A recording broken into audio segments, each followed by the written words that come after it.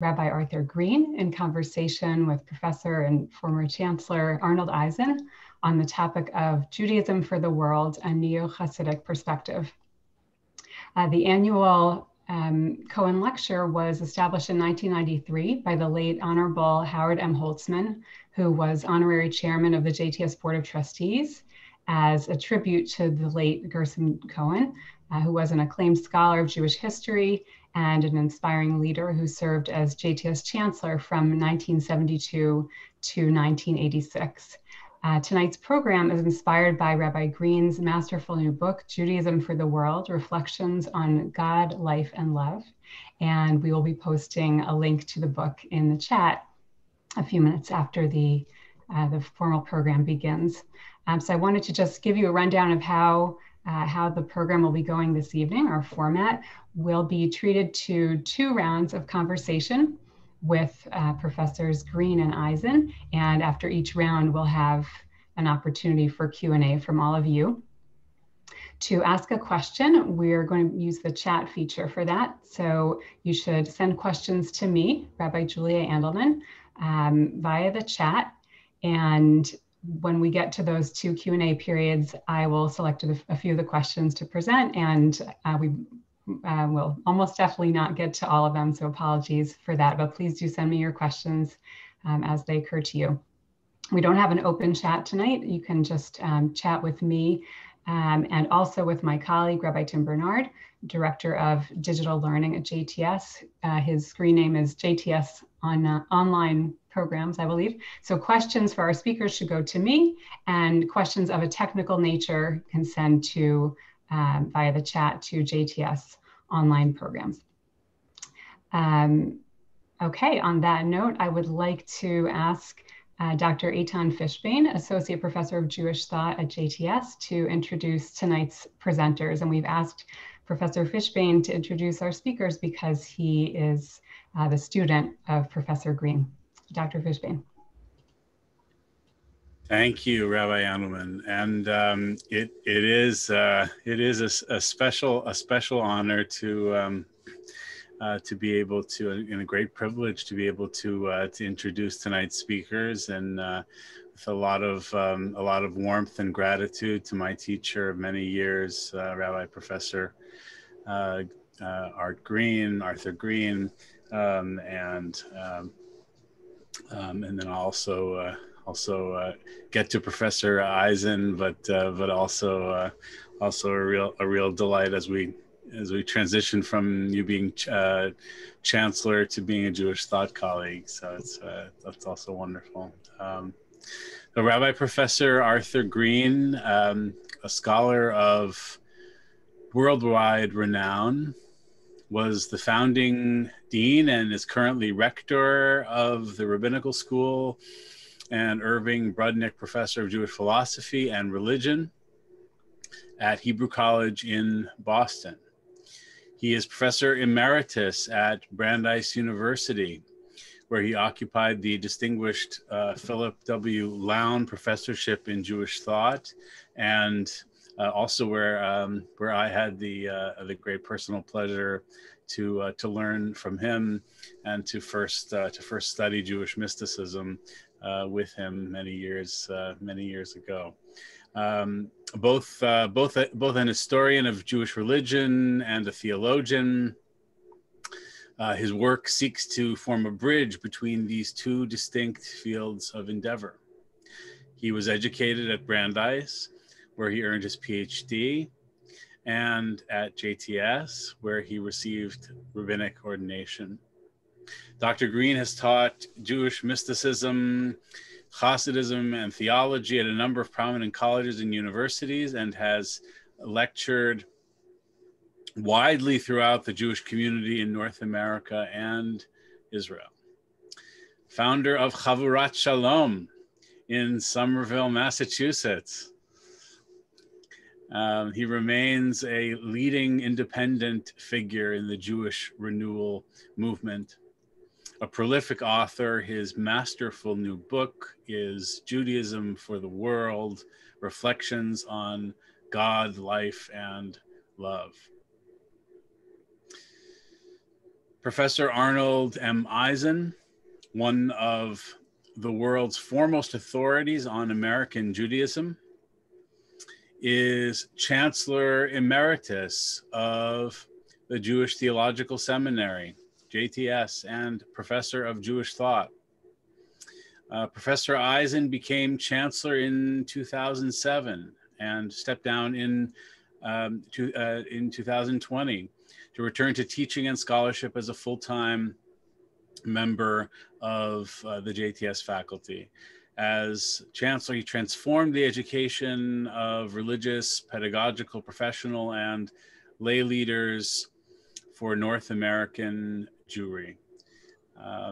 I'm now greatly pleased to turn the program over to Professor Eisen for what I know will be a most illuminating conversation with Rabbi Professor Green.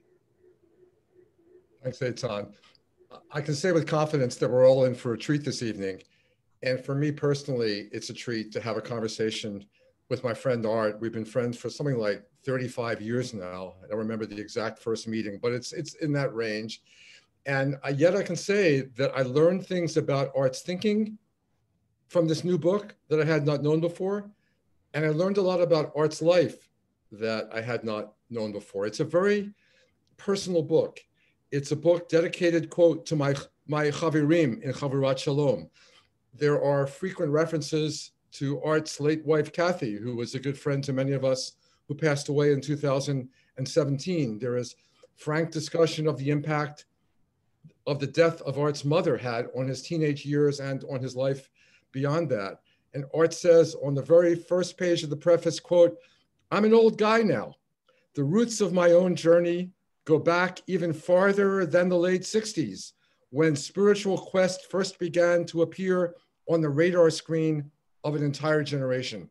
So Art, I thought we could begin on this personal level with some reflections about what you call your earthly spiritual journey, which of course included, I say this because of the audience we have this evening, Camp Ramah, Brandeis, JTS, Chavirat Shalom, and a set of other stations in between. So tell us a little bit about your life that you want to recall at this point on the journey. All of the above, Anna. Yes, it's great to be here with you. And hello to lots of familiar names and old friends whom I see are on the list. Great to see everyone.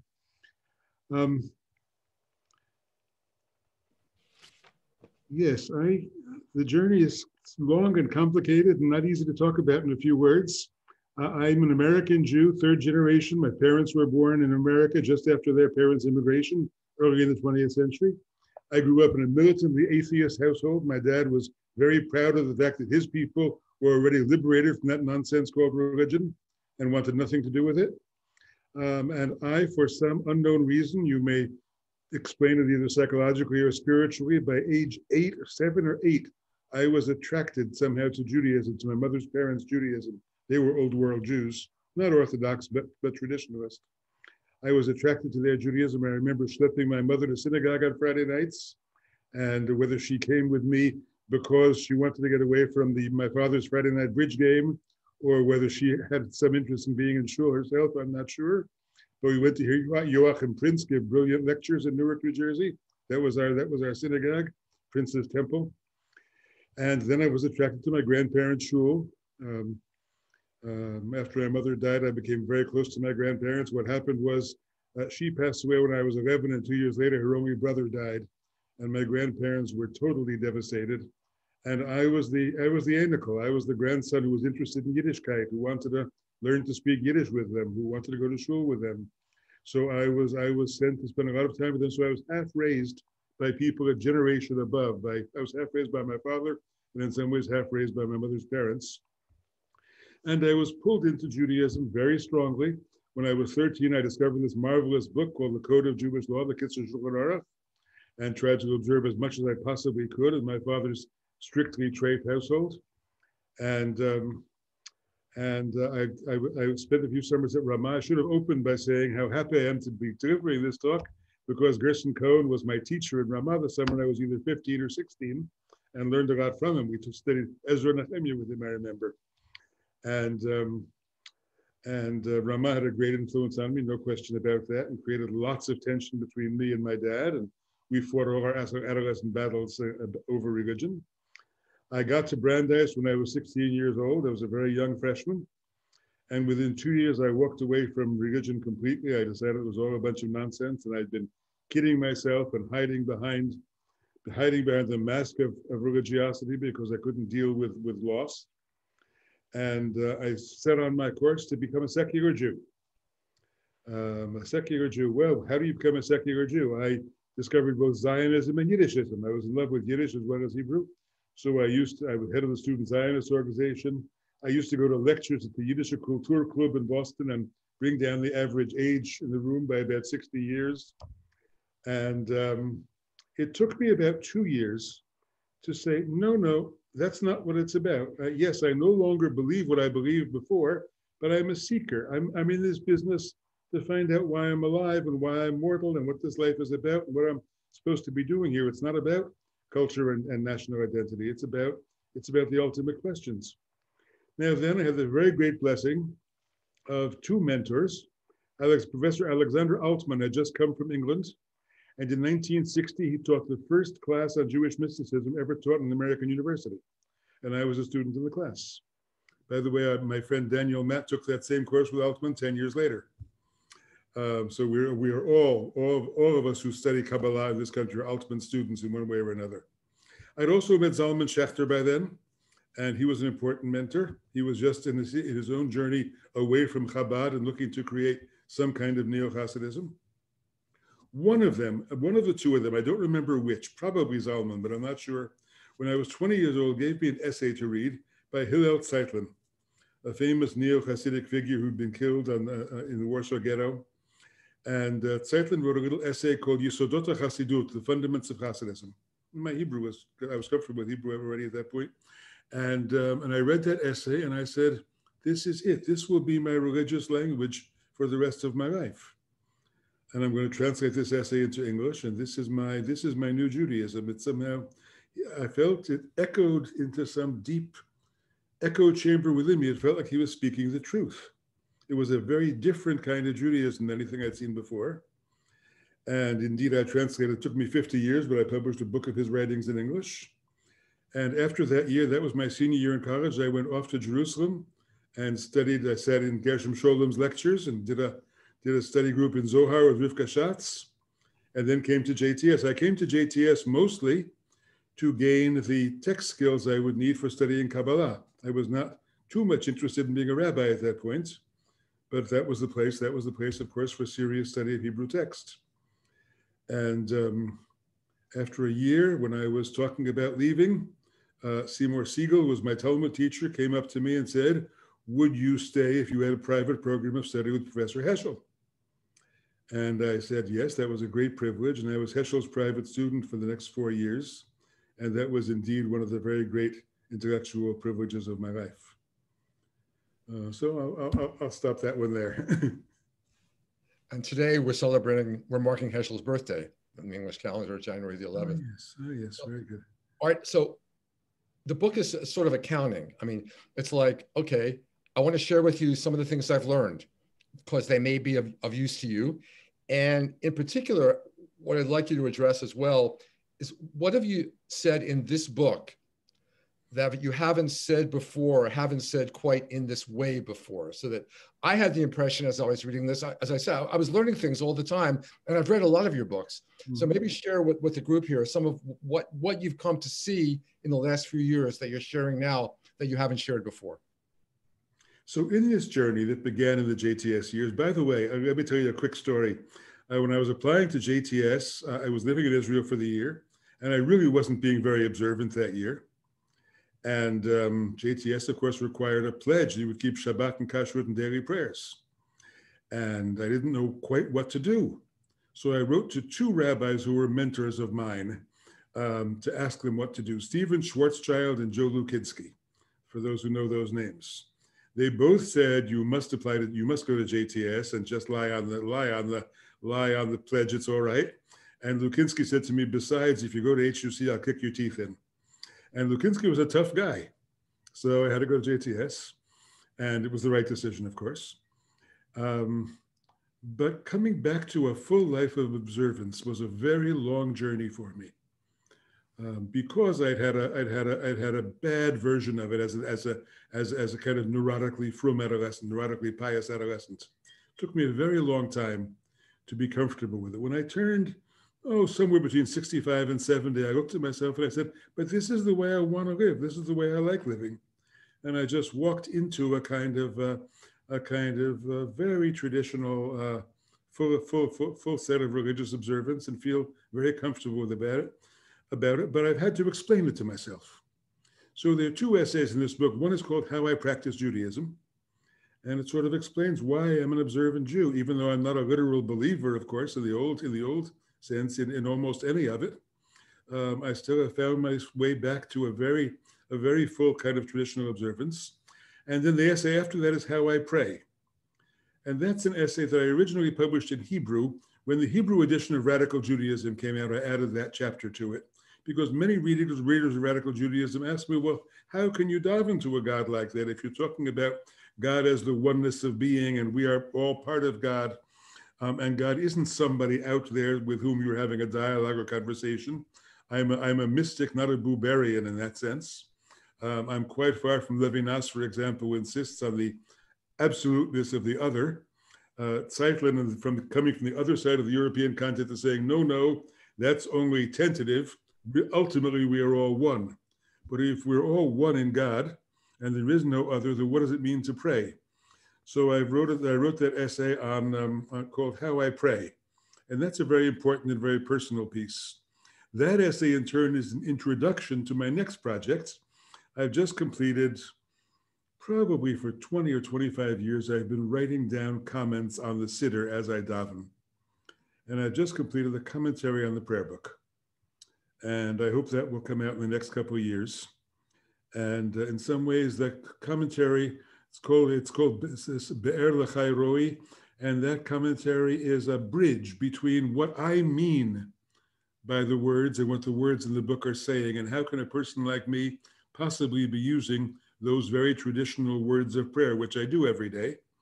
And so that link has been a very important piece of what I've been doing.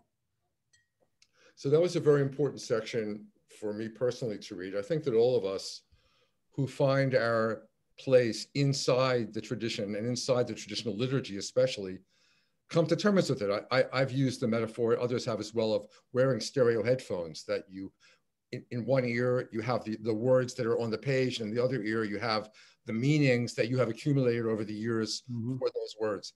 And there's not only a beautiful chapter in this book called How I Pray, there's also, it's followed up by a chapter called Baruch Atah, where you hit that the central problem here. How is it that I can say Baruch Atah? Right. Atah is the hardest word. And how can I not say it, is what he read, right? And so can you expand a little bit about that? How do we take the one? You don't like the term God a lot, and maybe you could talk a little about why you don't much care for the term God, and then you prefer things like the one. But how do I say Baruch Atah to the one if I don't quite know if there's a one listening when I say Baruch Atah? Listening is not the question. I say in that same chapter, I have a little section called What Prayer Is Not. And I tell the story of the chassid in Grand Central Station. He's dashing through Grand Central Station around 6 p.m. and he suddenly realizes he hasn't davened mincha. And he's a little embarrassed just to stand there and shuckle away and daven mincha. So he looks around, he sees lots of people have phones in their hands and they're talking. So he picks up his phone, puts it to his ear, and says, Asher Shreyasecha, and begins to daven. And who's going to know? I say that the real question of prayer is not, is there anybody on the other end of the line? You know, if you're talking on the phone, there's nobody on the other end of the line, you're crazy. But the prayer question is not, is there anybody on the other end of the line? You know, the first book I wrote was a little book I did together with Barry Holtz, well known at JTS, of course, dear friend. And we translated a collection of comments on prayer from the circle of the Baal Shem Tov, whose material I originally studied in Heschel Seminary. And my very favorite comment was a one-liner by Reb Pinchas of Koretz, who says it like this. I'll say it in Hebrew and I'll translate it. He says, "Ha'olam svurin shemitpalalim lifnei HaKadosh Baruch Hu ve'eino ken." People think you pray to God, and that's not the case. Ela hatfilah hi etzem elahut mamash. But prayer itself is of the divine essence. the act of praying is a divine act. You are opening your heart. You are opening your heart and unburdening yourself and going into deeper places. You are, as I said about that chassid in Grand Central, it's not so much as he's saying the words, but is he listening? Is he listening to the deeper echoes? Is he being present in a special way? That's all part of the prayer experience. To me, it's not a question, is there somebody listening? I don't know a somebody who's listening. There's a verse, I think it's from the Psalms, we say in daily tefillah, it says, V'ata kadosh yoshev tehilot Yisrael. You, Holy One, dwell amid the prayers of Israel. Like God used to be, in the temple, God was Yoshev HaKruvim. He used to sit on the cherubim. They were a throne for him. Now the prayers are a throne. V'ata kadosh yoshev tehilot Yisrael. You are present in the prayer, not over there somewhere, maybe listening, say, hey, you better say it louder because ulay yashenhu, right? Maybe he's sleeping. It's not like that. So it's a different reading of what the experience of prayer is, but it's become very rich for me and very important. And just like the question with the mitzvot, I got far beyond the question, well, is there somebody in the sky who said you got to do it? And if there ain't somebody who said you got to do it, why should you do it? It's nonsense. I'm far away from that. And so with far away from prayer, I'm far away from, is there somebody listening or not listening? That's not the question. Are you listening? Is a big part of it. But there is, of course, something more than you. Because I think that inward journey is ultimately a journey not just to the self, but to self-transcendence. And here we go back to Heschel and Shai Held's wonderful book on Heschel, where he talks about in Heschel, it's all about transcending the self. Yes, for me, however, it's transcending the self from within. It's the inward journey that goes beyond the self. I talk a lot in my books about the vertical metaphor and the internal metaphor. We Jews are so raised on the vertical metaphor. Where's God? Up there. It's the upstairs, downstairs metaphor. God lives up there. And the journey to God is a journey to the heavens, and you have to climb Jacob's ladder. And I said that since the Torah itself, in the verse Lo b'shamayim, the Torah is not in heaven, there's also been an alternative, an inward metaphor. And that's the journey. The journey is a journey inward. And but that journey inward is not just to the self. It's not a solipsistic journey. It's a journey inward to the universal self that you discover is present within and radiating into the individual self. So that's kind of the B'kitzur Nimrat's what my religious life is about these days. So let me follow up with two passages from the book that were especially striking to me. On page 39, you do a Baruch Atah, you address, I don't want to say God, the one, and you say, quote, I do not believe in you, capital Y, but my life is saved because I do not believe in believing either. I do not believe in you, capital Y. I know you, small y, with no in italics.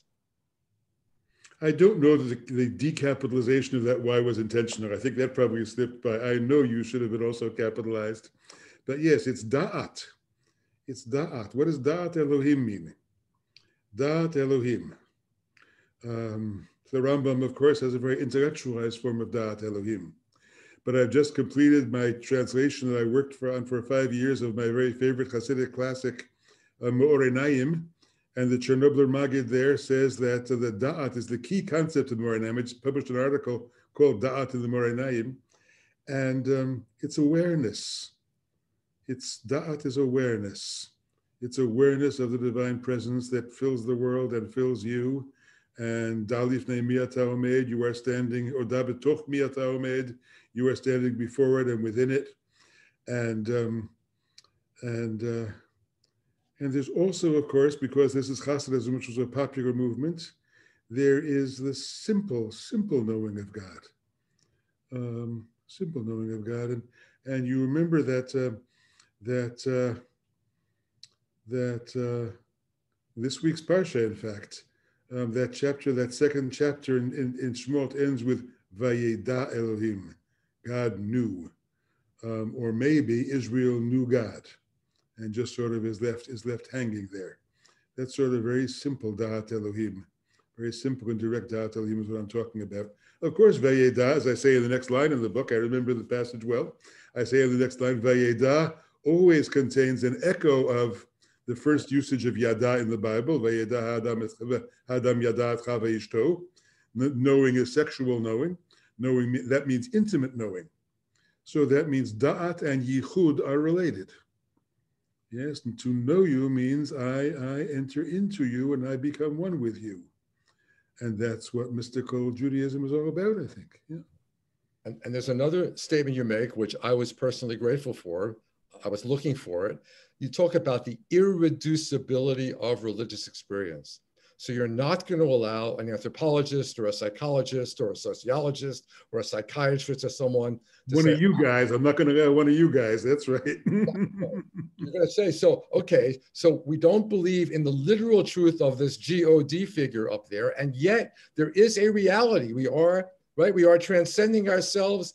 And this reality is inside of us as well as outside of us. And prayer is somehow this conversation between the divinity outside and the divinity inside. Something is, an event is happening there. I think Heschel would call it an event, right? Good. An event of the heart. Hashamayim asher b'toch halev. Yes. Kol Hashem min hashamayim, the voice of God from heaven. But that heaven, in quotation marks, is a heaven that resides in the human heart. Right. I talk about Sinai as a vertical metaphor for an inward experience. That's right. And you make a move that in the history of like modern Jewish thought, I associate with Franz Rosenzweig. You say, I'm not going to waste time trying to prove this to you. I can't do it. I'm not going to try to do it. I'm witnessing. This is my life. I'm staking my life on this. I'm not going to try to prove to you that I'm not. That, of course, is existentialist. That, of course, is Rosenzweig. Yeah. This is my life, right? And there is also Tillich. You remember the distinction between faith and belief. Belief is kind of Maimonidean, subscribing to certain intellectual principles, whereas faith is really more of a translation of emunah, sort of staking your whole life on it. Amen, emunah. It's a shame we don't have a verb that goes with faith. You can't say in English, I don't just believe it, I fey it. You know, you want faith to also have a verb, which is different from believe. And the English language just doesn't, the very rich English language just doesn't give us that verb. But that's what you want. Yeah, so Buber has a book called Two Types of Faith, where one type of faith is believe that, and the other one is more like emunah, like trust in. I'm staking my life on this. I'm in relationship, right? And belief conjures up a subject-object relationship. I know it. I have to be at a distance from it, right? I hold it in my hand. I grasp it. And that's the opposite of what we're talking about here, right? Exactly. Emunah v'tachon. Faith and trust are really parallels, of course, yes. Right. So we're going to go on in a minute to talk about where this leads in terms of mitzvah, but I have a suspicion that Julia wants to jump in now and do some Q&A. Very good. That's great. Thank you. We definitely have questions. I have a question from Corey, who is asking about prayer in the context of the especially tough times that we're going through, the pandemic, the division in our country, and specifically, do we pray differently with these kinds of challenges? And if so, how do we pray in a way that's meaningful for this context? Yes. Somewhere in my Siddur commentary on Ashrei, I say Bechol Yom Avrachecha, every day I bless you. I say every day's prayer is different. Every day's prayer is different. It's shaped by the experience, of that day. You come in with the same words, but with very different content because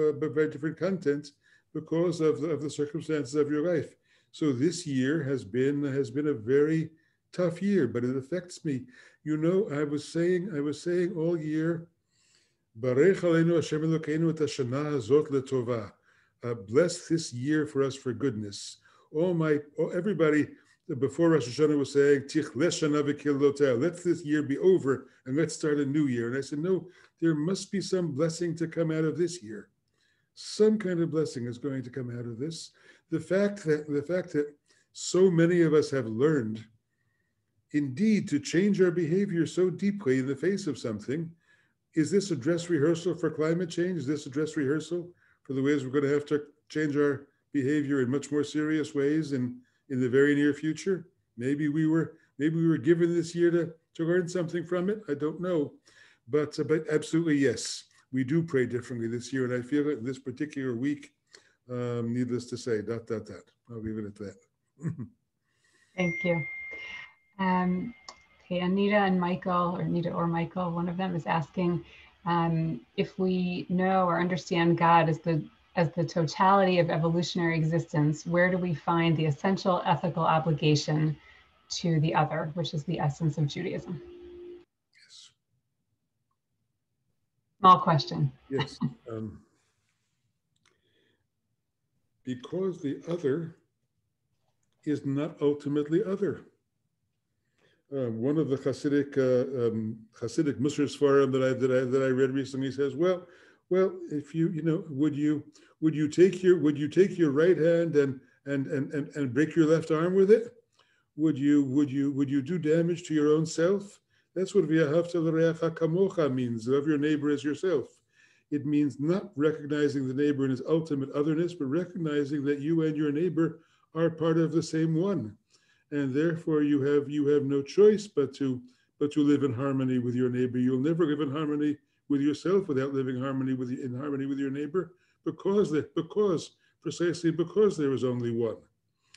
And so that there is an ethic that emerges from this kind of mystical unitive religious thinking, I would say, and it does have imperatives. I do, in the world of, we'll talk a little more with Arnie about mitzvot, but the world of mitzvot ben adam lachavero, that is to say, the world of interpersonal ethics, I believe there are imperatives, and we very much need them, God knows. And indeed, we see what happens. We see what happens this week when they break down so terribly. So a related question to what you were just saying is from my colleague Moshe Re'im about the root of evil. If there's the right hand and the left hand, and they're part of the same, where does evil come from in that, and how do we relate to it? They want me to solve everything in 2 minutes, the problem of evil as well, huh? I'm a monist. That means I believe everything comes from God. And that means evil also. I don't understand it, but I appreciate Kabbalah as a system that is trying to explain the cosmic struggle against evil as the struggle of God's self, that God is involved in trying to overcome the roots of evil which exist within the divine self. God is trying to cast them out, to rise out of them, and we are being shown that we must do the same, that we must enlist ourselves in the struggle against evil. There is not an independent divine force that will conquer evil for us. We are part of the great cosmic battle for the forces of good, to subjugate evil to good within ourselves, within the world, and that is part of our holy work. But yes, I'm not a Gnostic. I do not believe in an ultimate duality, God and the devil, or God and the forces of evil. The forces of evil come from within God as they are present within us, because we are, after all, in God's image. And that means we are all engaged in the same struggle. Can you take one more question about prayer? Sure. So this comes from Mark, who notes that the conservative Siddur, or I'll say the traditional Siddur, seems very vertical. And how does one pray to the concept of one? I want to throw in the same version of this question has been foremost in my mind as you've been speaking. As a parent, my son is 8 years old, and he's theologically where I was, like, in my early 20s. He doesn't believe in God the way I did as a child, and try to talk to him about all the different ways we can understand the words of the Siddur, and that doesn't really translate for an 8-year-old. So I don't know, I think the questions are sort of lifelong. We can reinterpret the Siddur in these conceptual ways, but how do you actually bring that into a prayer experience that's not overly intellectualized? Yeah, overly intellectualized is not where you want to go, especially if you're dealing with an 8-year-old, even a very smart, obviously a very smart 8-year-old.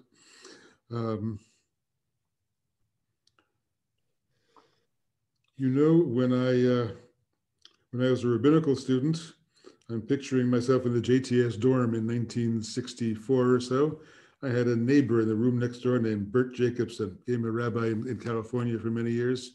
And he used to talk, I remember he was, as a religious educator, he used to teach kids to do nature photography, teach kids to develop an eye for wonder. We were both, of course, Heschel readers in those days, developing an eye for wonder, an eye for beauty, and an eye for the mysterious, and trying to capture that and then show them how religious language had something to do with that. I'm just reading a wonderful book this week, reading it for the second time, called Wonder by a fellow named Paul Fleischman. Wonder, how and why things appear radiant, I think it's called. And a deeply religious book all about a scientific perception of the universe that ultimately is religious, if you use the term religious broadly. Fleischman doesn't use the word God at all, but it's a deeply religious kind of Einsteinian vision of what it means to appreciate the intricacies of what I call creation, what he calls nature. And that's just a question of whether you see it with the eyes of wonder or not. So some of that. But listen, it's not easy. The book is very vertical. Indeed, the language of the book is very vertical. So once I discovered that the inward metaphor works better for our generation than the vertical metaphor, because we're much less hierarchical people. And we don't grow up in kingdoms with royal households, and if we watch The Crown, it's for amusement, but not because we really believe in Malchus in that classical sense. And yet, I don't want to eliminate all the vertical metaphors. The vertical metaphors are very powerful, and they're what lend a lot of beauty to the poetry of the tradition. So once we have in some ways understood that they're metaphor, I say, God bless them. The more metaphor, the better. You know, the Rambam and the Zohar face the same problem in opposite ways. The Rambam tried to purify our ideas of God, of all imperfections. God is not corporeal, and anything anthropomorphic must be denied. And then anything anthropopathic, any human emotions must be denied. And he stripped God naked in a certain way of any kind of language you could use to describe God. The Kabbalists, a century and a half later, came along and said, no, God is a father and God is a king, but God is also a lake and a river and an ocean and a moon and a queen and a palace and a throne and a this and a that. Almost every noun in the Torah, for goodness sake, was used for one of the sefirot or another. And it was drowning people in the richness of metaphor, which immediately tells you, oh, they're all metaphors. If they're all metaphors and all symbols, then I can enrich the imagination, and the religious life thrives on the richness of imagination, not on the starkness of denied imagination. So I think I'm looking at my student, Eitan, who's one of the world's great Zohar experts and talking about the Zohar, but I think that's part of the great richness of that work, that it stimulates the imagination. And I'm all for that stimulation of the imagination, though I understand that's what I'm doing. I understand it's imagination. I understand that imagination plays a great role in my religious life, and I don't run away from that fact. That's why I think. Thank you.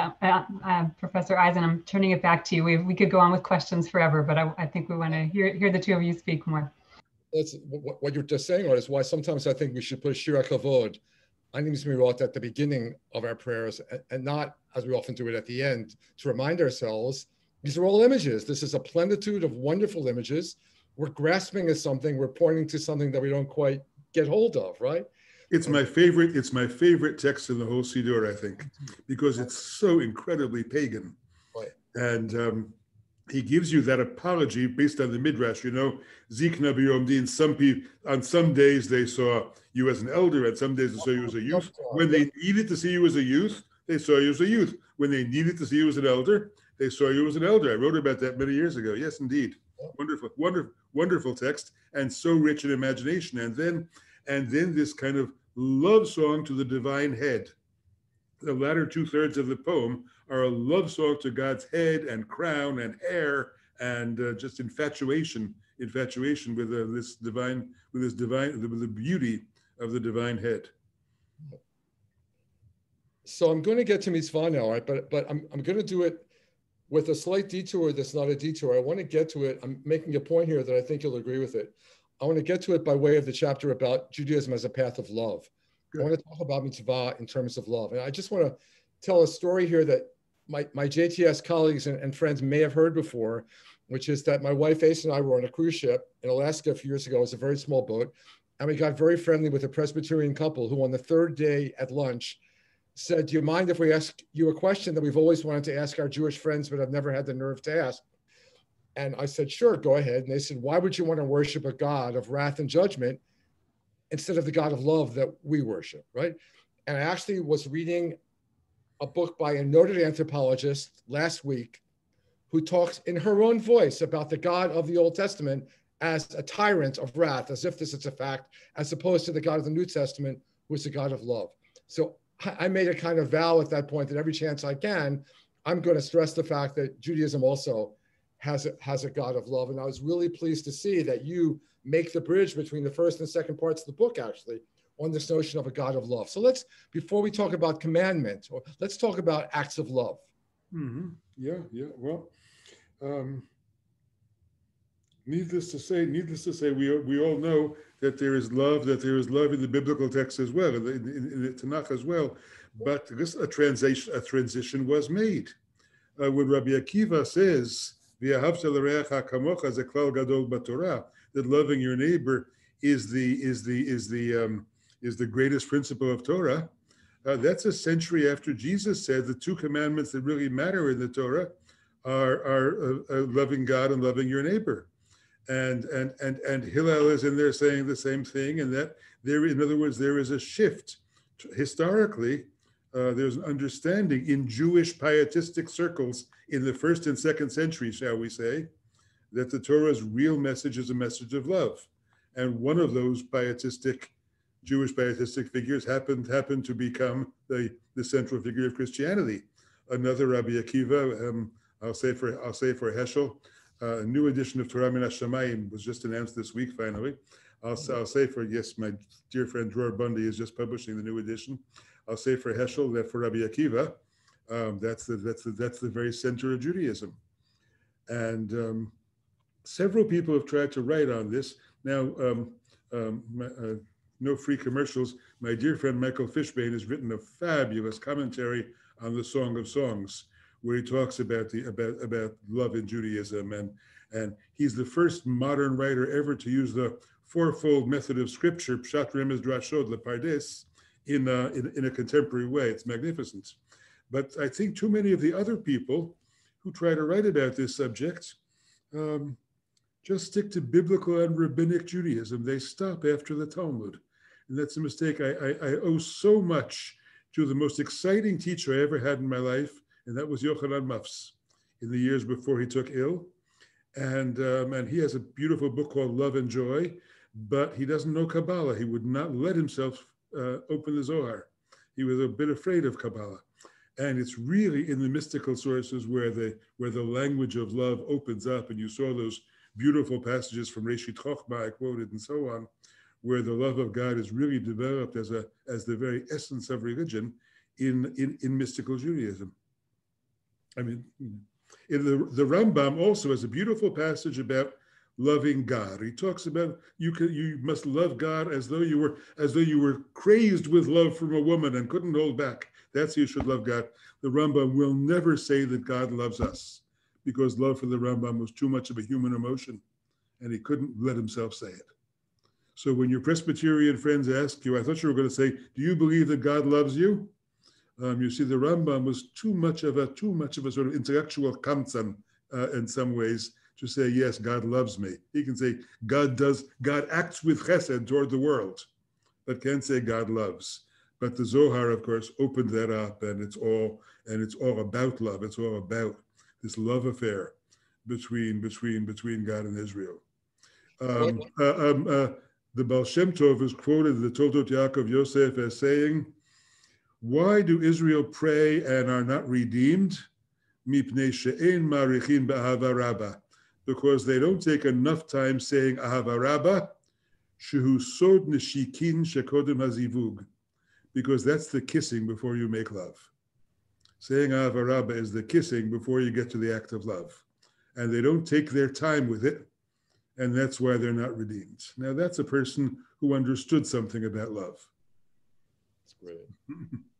So I get from this, and from what you said earlier about the V'ahavta and V'ahavta l'recha kamocha, how the relationship with the one would necessarily carry us into imperatives of behavior.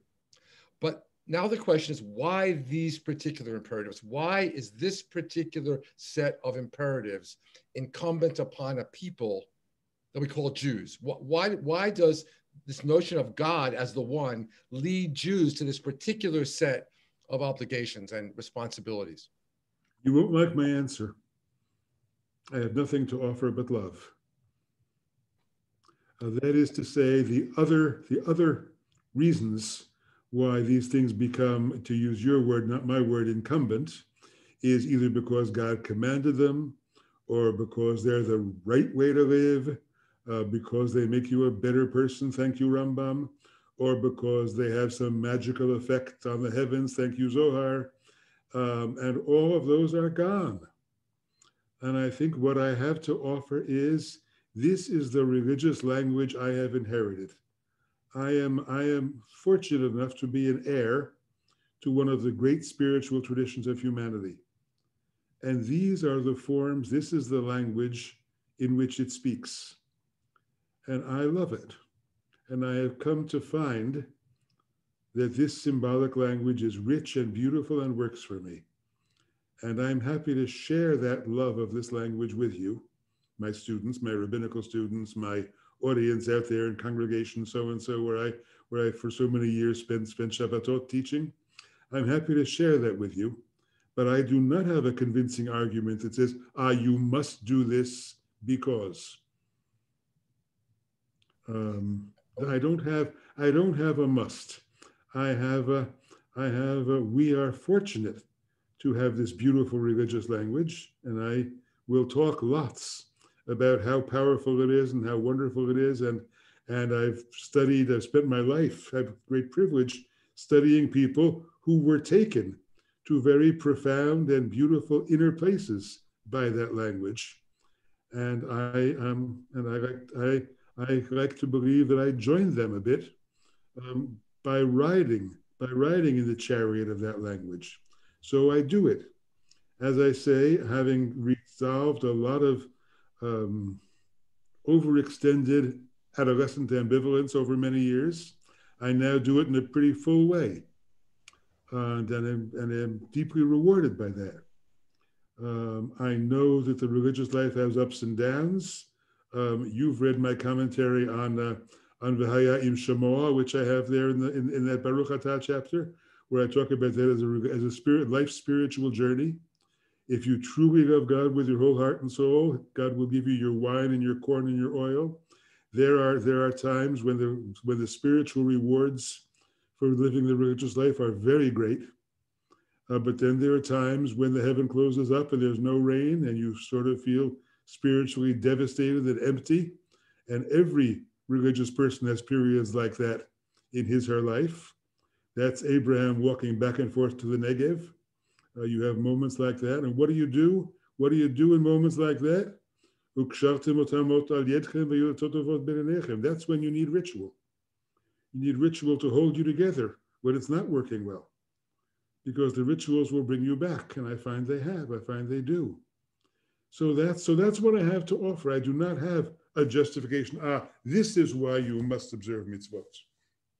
You know, I was a rabbinical student, and I worked in camp. I was the educational director at Ramah in '65, I think, when the year they opened the camp in Palmer, and a counselor called me in because he needed me to explain to a kid why he wasn't allowed to practice the violin on Shabbos. He was a serious young violinist, why he wasn't allowed to practice the violin on Shabbos. And that was the last summer I worked for Ramah. I couldn't do it anymore because I didn't have an explanation for that. I didn't say why you can't do that on Shabbos. I couldn't give him an answer. And I said, this system is not for me. And that was why in the end I chose not to continue identifying with a conservative movement and became a kind of independent Jewish rabbi, teacher, seeker type, because I didn't have an answer to why is this incumbent. All right, let me sneak in one more question before we go back to Julia. Would your answer be the same if I asked you why I have special attachments and obligations to the Jewish people, to the land of Israel, to the state of Israel, to a minyan? What does this follow from the one, or is this just because this is what I love? This is what I've discovered that I love. This is what speaks to me. My relationship to the Jewish people in the state of Israel is a whole other topic, but it's not derivative of a religious imperative in that sense of the one. I mean, I think we relate to the world in concentric circles. We have our family, and we have our chavurah, and we have our congregation, and we have our Jewish people. It's one of those concentric circles, and I feel very much attached to it, and I feel a great sense of closeness to the Jewish people and caring about the Jewish people's fate. That has everything to do with our collective history, with my personal history, but that's not the ultimate religious imperative. The ultimate religious imperative for me is universal. Julia? I have questions on a few different topics. One of them is Torah study, which I think we haven't exactly talked about per se. I don't know, Arnie, if you were planning to pose a question on that topic or not. Go with it. So the question is from Larry, who I guess it's a comment more than a question, but I'm sure there's what to say. He writes, the more I study Torah, the more I see it as mythic and not actual. It has become really difficult to attend to Torah study when I think we're allowing our critical minds to go on hiatus in order to continue studying. So I guess it's something of a parallel question for learning, as some of what we talked about regarding the Siddur, Rabbi Green. Yes, it's a wonderful question. Larry, you have to just turn the values around. It's not just historical, it's mythical. That's bigger, that's better, because that means it's addressed to a deeper level of the self and a deeper level of consciousness. That's where myth lives. Myth resides in a kind of place within you where great poetry lives and where great music lives, and it stirs the soul. And that's why it's so great. And the question of did it historically happen that way, or was the document actually written that way, or when it was written, that's all footnotes. You open yourself to that myth, and let that myth stir you. And don't be afraid of the fact that it's mythical. Engagement with Torah is something I care a great deal about, and I run I'm a rector of a rabbinical school, which I created. I created a rabbinical school, and it was all based on sharing ahavat Torah. Love of Torah is really what I wanted to share with people more than anything. A lot of my religious life takes place in the act of learning and teaching, not just in the act of davening and observing mitzvot. In Christianity, the two great elements of religion are, after all, faith and works. Works is mitzvot, and faith, right? Faith in Christ, faith and works. In Judaism, it's Torah or mitzvot. For us, it's not about believing and doing mitzvot, it's about learning and doing mitzvot. And we have the wonderful bracha, la'asok b'divrei Torah. La'asok is to be engaged. to be engaged. You can be arguing with every single word you see, with every single pasuk, with every single commentary, but you're engaged. And engaging with Torah, Talmud Torah, is a matter of deep personal engagement. You think it's the effort is still worthwhile. There's more to be dug out of that verse. After I've rejected it on a certain level, after I said, no, I don't believe in that, I'm going to go back to it, and maybe I'm going to count up the letters and make a gematria. Maybe I'm going to see a new grammatical insight. Maybe I'm going to pick up some sefer that has read it in a different way, and go to Torah Shlema and find all the midrashim and so on. And something new and exciting can still happen there. That's the act of faith, that something new and exciting can still happen in that ongoing project of Talmud Torah. And that's when I say in the morning, I don't say Shelo Asani Goy in the morning, I say Shasani Yisrael. When I say Shasani Yisrael, that's one of the things I mean, that who planted me, I thank God for having planted me into this tradition that has that active sense of engagement, and there's always more to be found. So don't give up on it. Thank you.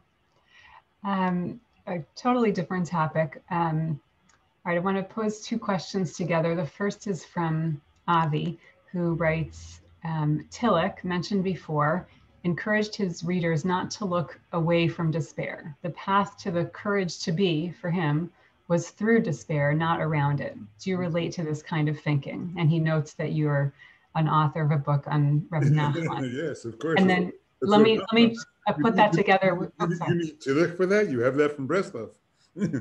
Right. Then a question that I want to put together with that is from Epi, who writes, could your sense of the divine have therapeutic possibilities? So we can put those together if that's okay with you. Well, yes.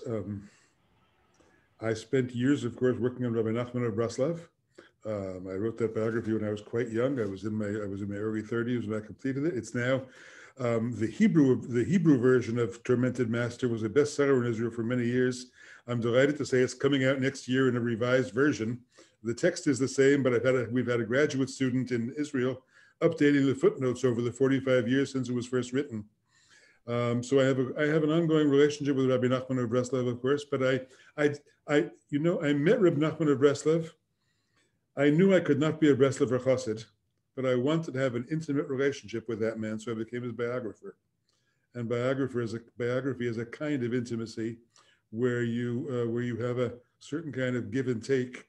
But of course, Reb Nachman is speaking to people who have been through despair. And the theory of Breslov Hasidism is, it's all right, any despair, any loneliness, any emptiness, any doubt that you're going through, don't worry, the Rebbe's been through that and worse and has overcome it, and he can help you do the same. And that's a very powerful message.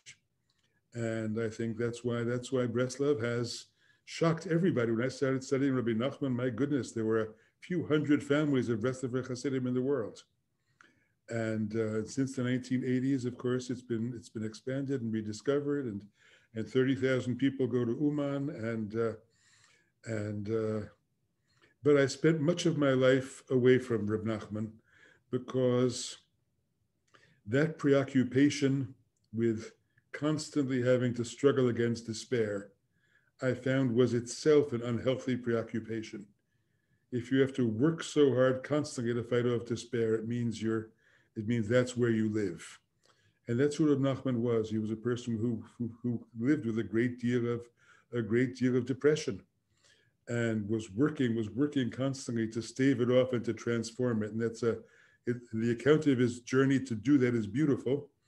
But I wanted a healthier Hasidism in some ways as the model for my own Neo-Hasidic philosophy. So I went back to the Baal Shem Tov and the Chernobler, where there's a much more healthy, this worldly, less despairing kind of view of Hasidism. And yes, it's all about the therapeutic. It's no accident that Buber's Tales of the Hasidim is a favorite of a great many Jewish psychoanalysts, and made its way into the Fritz Perls world and so on. And And there is certainly a therapeutic value to all this, but I always say that's not what it's about. Avodas Hashem, service of God, which is an important phrase in my life, service of God as I understand it, is not the same as meditation is good for you. It's about transcending the self, not just healing or serving the self. So I just want to piggyback a little bit on what Art just said to say, to my mind, the single most beautiful chapter in this book, which has a lot of beautiful pages in it, is the one called Jewish Mysticism and Its Healing Power. Mm-hmm. And in that chapter, Art directly addresses the relationship between this particular tradition and the work of healing. And particularly, you talk about the fact your own woundedness after the death of your mother as one of the things that connected you to Rav Nachman and to Kathy, who had lost her parents. And you talk about yourself as having been brokenhearted for a very long time, and how Judaism helps you deal with brokenheartedness. It's a beautiful, beautiful section. And I wonder if you're willing to share a little bit of that with our. You already have. Sure. There's no question that I was attracted to writing a book on Reb Nachman of Breslov because I was a person who'd been through a difficult and complicated spiritual journey, and I felt he was someone who understood me. And sometimes I feel he understands me. The he I reconstruct out of the pages of Likutei Moharan, obviously. Sometimes I feel he understands me better than a lot of contemporary therapy would. There were times in writing the biography of Rabbi Nachman of Breslov. This will be an answer for you. While writing the biography of Reb Nachman, there were times when I felt that he was really a presence in my life. And as I struggled over a difficult passage in his teachings, I had an insight. I would say, oh, he's letting me in. He's helping me understand. He's there, and he's helping me understand. He's helping me understand the book because he wants me to have that breakthrough. And then I said, of course, because as long as I'm working on him, he's got a chance to work on me. And that mutuality of relationship between subject and biographer, he was working on me the whole time I was working on him. But I might say the same thing about the relationship between God and the person. Zeitlin already said, God creates us in the divine image, and we are obliged to return the favor.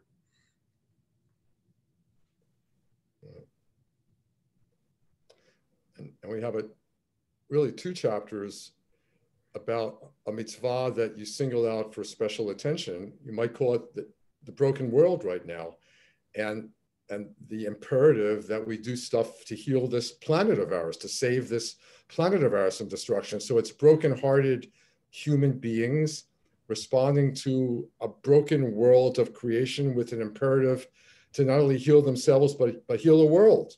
Yeah. A broken world, and look, we live in a broken country. In case you hadn't noticed, we live in a broken country. That brokenness is very much there, and I think all the imagery of Gullus, all the imagery of exile that's in Judaism, I think ultimately it's the exile, not just the exile of Jews from Eretz Yisrael, but it's the exile of humanity from Eden. And we have a faint memory of an Edenic world somehow, from which we have been expelled or expelled ourselves, walked away from it. But you have that wonderful midrash in Kohelet Rabbah where God walks Adam Arishon, God walks Adam around the garden and says, "Look at this garden. There's nobody. If you destroy it, there's nobody who will come to replace it to repair it after you." And how could they in the in the 7th or 8th or 10th century said such a thing that was quite so prescient as it would be for our generation? So I think there are gems in the tradition that were put there for our generation. When the rabbi said luchot v'shivrei luchot munachim hayu ba'aron, that both the whole tablets and the broken tablets were placed in the ark. Of course, the broken tablets were placed there for a generation like ours that can no longer learn from whole tablets. All we have are fragments that we have to piece together. And each of us puts the puzzle together in our own way. That's what the broken tablets are for a broken generation. But we do have tablets that work for a broken generation. So yes, I really believe that caring for this beloved planet of God's is right up there at the top of the list of mitzvot. And I've become quite an activist on climate change. If you want to know the one mitzvah, the one minhag I have added to the religious lives of all my students, we at Hebrew College every day conclude our davening with the ma'amad for that day, and that means the day in the tale of creation in Bereshit Aleph. On Sunday we conclude the davening with Bereshit bara Elokim. On Monday, this morning I said Vayomer Elohim Hirakia. Tomorrow it'll be Kavu Hamayim. We tell the tale of each day so that you complete the cycle of creation, but when you get to Shabbos. And that's done. I've instituted that for sort of my broad community of followers and disciples and friends as a reminder that we live in a created world. And creation is the language of creation is the language to remind us of responsibility for this world. And that means planting trees, among many other things, and lots of other good things that we need to do to engage in that struggle for survival of this planet. And that means political action. It's one area where we must work with others, where we must work together with Christians and Muslims and others who are seeing this, because we are on that side really a tiny part of the human race. But one of my dear students is conducting a big Jewish climate festival toward the end of this month. If you want to hear me again, you can hear me at the Jewish Climate Festival talking about this issue more. I give him a free plug. Julia? One theme that's come up in a handful of questions that I don't know if we've addressed it explicitly is community in a variety of ways. We've talked a lot about the self and God and now the planet. We talked a little bit about the other, but Rabbi Green, is that something that you want to share any thoughts about the community? I'm still a Chavurah Jew. It works best. Judaism was made for community. And for me, Chavurah means small, intimate community of people who are able to share and support one another's spiritual journeys and religious lives. I've now heard that the Grinspoon Foundation, which is very active here in Massachusetts, has been working to set up Chavurot all over Western Mass. And I think it's a wonderful thing. We in the Chavurah era, our Chavurah began in 1968, and I was there for 5 years, and my Chaverim from those years are still among my very dearest and closest friends. But we were purists. We were 1968 purists. And we didn't say, let's find a way to create Chavurot all over the country and transform the Jewish world with Chavurot. Some of it happened and some of it was our influence. And I think we did have some influence on Jewish life. Even my dear friend Arnie grew up in the Chavurah influence world, of course. When I looked at you at JTS and David Ellenson at HUC, I said, oh, I guess the Chavurot have really taken over the world. But I continue to believe in Chavurah, which is to say, small community, a community that will be, each Chavurah has to decide what it needs to be, a community of learning, a community of doing Shabbos together, a community of celebration together, a community of mutual support, and then a network of Chavurot becomes a congregation. But a congregation should be made up of Chavurot, where people have a chance for a closer and more intimate kind of Jewish experience. I think people like Harold Schulweis and Dov Peretz Elkins, who are organizing Chavurot within their congregations 50 years ago, were doing the right thing. And I think it's a movement that's going to come back, actually. So I think religious community, listen, one of the few things, concrete things that we synagogues and churches still have to offer in this world of alienation and compartmentalization is authentic human community. There still is something about the guys you daven with. I say guys in the broad sense, in the inclusive sense, people you daven with, that feels like a real community. Now, something has happened to us this year, and that is Zoom. Here we are. And the question is, can we have intimate community on Zoom? And will Zoom communities replace real in the flesh communities? If you'd asked me a year ago, I would have said, oh no, I'm completely against that. One of the things we have to offer is real live community. I can't wait till we're finished with this so we can get back to a community where you can hug people. What is it? You remember that word, hug, H-U-G, something we used to do all the time, hugging our friends? For those of us who live alone through this year, that's a distant memory at this point. And I care an awful lot about the physical side of that kind of intimacy and community. But I'm also noticing that I can teach a little study group of people who really want to study a particular thing and love that experience. And some of them are in Jerusalem, and some of them are in California, and some of them are here on the East Coast. And we can do it together over Zoom, and maybe that will change the nature of community for us to some degree. So I think this is an age when we have to hold on to the values of real intimate community, but also with a certain openness, with our eyes open to saying what is lost and what is gained in this community across the screen. I think, yeah, much is gained and also much is lost. I think shul goers have developed all kinds of appreciation for shul that they may have taken for granted before. I could say so personally anyway. I want to just push you a little bit on the community question, just about the Jewish community more broadly. And I think, you know, there's so many factions and divisions in the Jewish community, and just in the past week, I feel like that's been particularly present, you know, on social media. Do you have any guidance or perhaps comforting words on that score?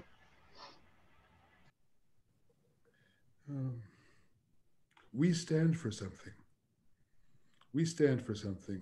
Jews are still a distinct group in this society. We are still different, but we have to be different, not just different from, but different representing something. And we represent values of decency and honesty. We represent Tselem Elokim with the value of considering every human being to be a unique image of God. We represent a people who still remember that we were slaves in Egypt, and our big celebration of the year is still liberation from bondage. And that means we sympathize with other people who have been in bondage and are still struggling with their liberation. I'm terribly, terribly distressed when I hear that rabbis, even in conservative congregations, Rabbinical and Orthodox, cannot stand up and speak out against the awful things that this man in the White House has been doing for the last 4 years. You cannot speak about Trump because that's being too political. And I say that's an outrage in our Jewish community. It's an outrage. I read, somebody sent me a piece today about the Orthodox community in support of Trump and what a terrible mistake it was. And it was all about how it was strategically bad because it will cost them next time they want a favor. And I was outraged. Where's the moral voice? Do we have no more moral voice? Does Judaism not stand for honesty and not stand for integrity and not stand for human decency? And where have we been, and how have we dared allow ourselves not to become an important moral voice in this society? If it divides us, all right, it divides us. But I think that we know who we are, and that means in this society, by the way, since I think we want to continue surviving in this society as a minority group, our place is with minorities. Our place is with a vision of a diverse, multi-ethnic and multifaceted America. And I know we were given the great bracha of being accepted as white after a long delay in the 1960s and 1970s. And we love all the privilege that comes with it. But ultimately, we are a minority group and a vulnerable minority group. And it's time in this moment to realize who we are, so that there were Me'achenu B'nai Yisrael, from our brethren in the house of Israel, in that mob last week, is deeply unnerving and upsetting to me. Thanks for addressing that. So we're about out of time. So let's shift from that sad space to see if there's anything that we didn't touch on that to you is kind of the reason you needed to write this book, that you want to share with us before we close tonight. Well, I think we did a pretty good job, first of all. Many thanks to both of you. I think it was wonderful. This book is a book of essays, because I said to myself, the habit of reading is declining in our society. People don't have the patience anymore to read whole books. So let's give them a book where they can read a chapter. If they like it, they'll read another chapter. They can pick it up and put it down. There's a section of chapters on the cycle of the holidays, which you can read across your Shabbos or Yom Tov table to get your teenagers talking about something or something like that. It's not meant to be read in one gulp. But I'm worried about the act of reading. I'm worried that we are losing. I've spent my life writing books. Hebrew College is now planning to move to a new location in a couple of years, and we will have to downsize our library. And so I stand before walls of books in the library with a kind of, I have red stickers in my hand and green stickers in my hand, and it's a kind of mi yachya mi yamut. And I look at all these writers who wrote these books over the years, and I say, nobody's going to read that in our library anymore. No, but that's not a book we need to keep. And it kind of breaks my heart. So keep reading, keep learning, keep immersing ourselves in the great tradition of Judaism and our love of both Torah shebichtav and Torah sheba'al peh, both the written word and the oral conversation. That's who we are. I want to say one last word. Near the end of the book, Art, you write the following sentence, quote, "This enterprise to which I feel so committed, building a bridge between the memory of Hasidism and the needs of countless Jewish seekers in our own time, how few have walked across it." And I just wanted to say a personal thank you as a friend and a fellow student of Jewish thought. Thank you for walking across it all these years and taking us across it with you. Amen. Thank you. Wonderful to be with you all. Laila Tov.